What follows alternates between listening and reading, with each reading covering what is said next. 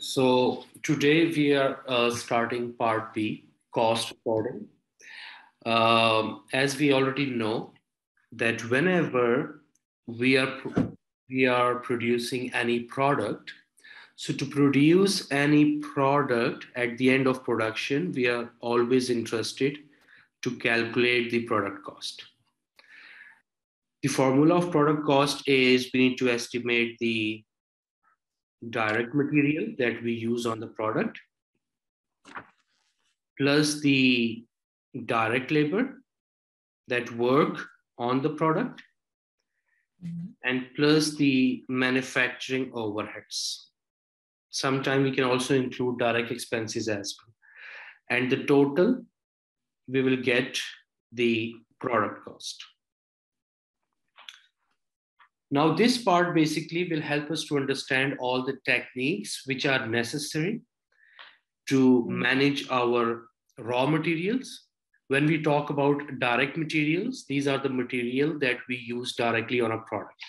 But don't forget that in manufacturing overheads, we also have indirect materials as well, which we are not using directly on a product, but still are necessary to complete the production process. So how we can manage our direct material and indirect material, this we will be discussing in chapter number 7. Then how to manage your labor, that will be our topic in chapter 8. And chapter 9 onwards, we will be talking about the management of overheads. When we talk about the overheads, so how we treat the overheads, there are two costing principles. One is called absorption costing and second is called marginal costing. For external reporting, we always use absorptional costing.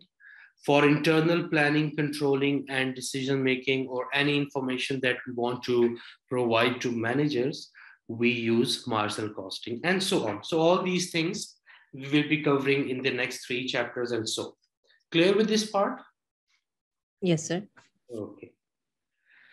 Then chapter 7. In chapter 7, we will be talking about materials. When we say materials, basically we are referring to our, especially if we are talking about a manufacturing organization. So in manufacturing organization, material refers to inventory. And when we are saying inventory, so there are 3 different types of inventory.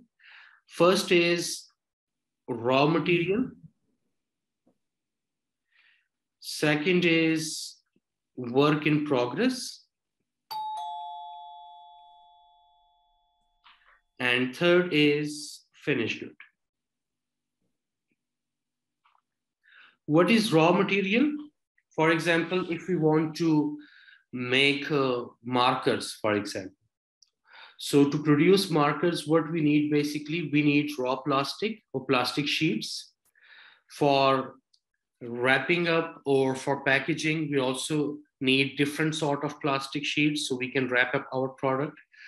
After that, further, we need bucket of inks, we need nibs, and so on. So all these are what? These are the raw material. We will take all this raw material and we will input in the production department. And in production department, then we will going to convert our raw material into finished good. So when our inventory is in the production department, inside the production department, so that inventory will be considered as work in progress, that this is the inventory that currently we are working on it. And at the end, when we complete our production process, we will get completed units, or which we called finished good. Finished goods are such units which are ready to sell to customers. So we have completed our production into that, and now these are good to sell to the customers. So basically, when we talk about manufacturing organizations, we have 3 types of inventory. Raw material, the first inventory that we are buying, putting that raw material into production department, work in progress. And once we are going to complete our production, then the finished goods. And finished good is the inventory that we are going to sell to our customers.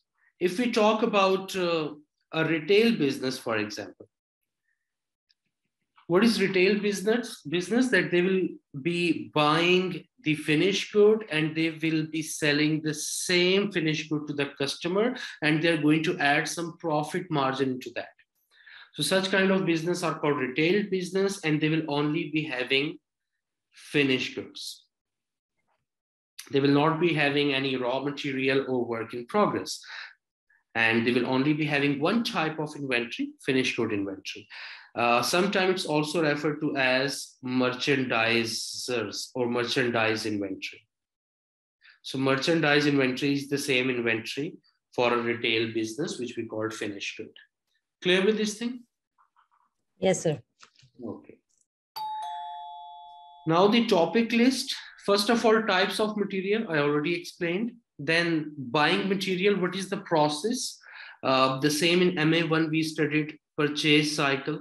The same purchase cycle we will going to review.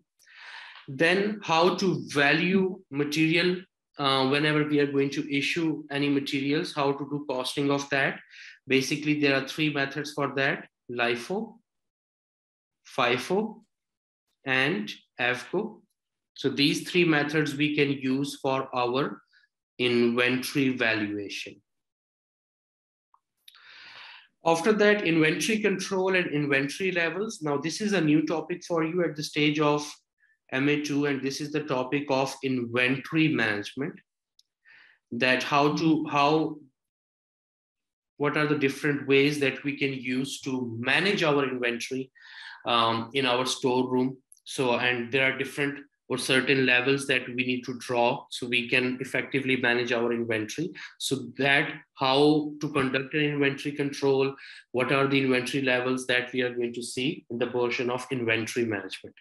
And then computers. Sometimes we also use computers to record and control and process our inventory, because inventory is such an item that on a daily basis might be we are buying it and we are selling it. So there will be so much in and out because of the inventory. So it's better as the volume of transactions will be higher in the inventory department. So it's better to use computers and the coding systems, so you can better manage your inventory. Clear with this topic list? Yes, sir. Okay. Now, types of material. First is raw material, second is work in progress, and third is finished good. All these three types of inventory will be for a manufacturing organization. So if we are having a manufacturing organization, we will be holding all these three types of inventories. Classification of materials. Materials can be direct material or indirect material. Direct material is any material that we use directly on our product. If I'm making iPhone and if I use steel to produce that iPhone, so steel is what? Direct material. Then indirect material is any material that we never use it on a product, but still it's necessary to complete the production process. For example, lubricants for a machinery. Now, lubricants we will not be using directly on a product, but lubricants we will using on the machine, and then machine will be working on the product.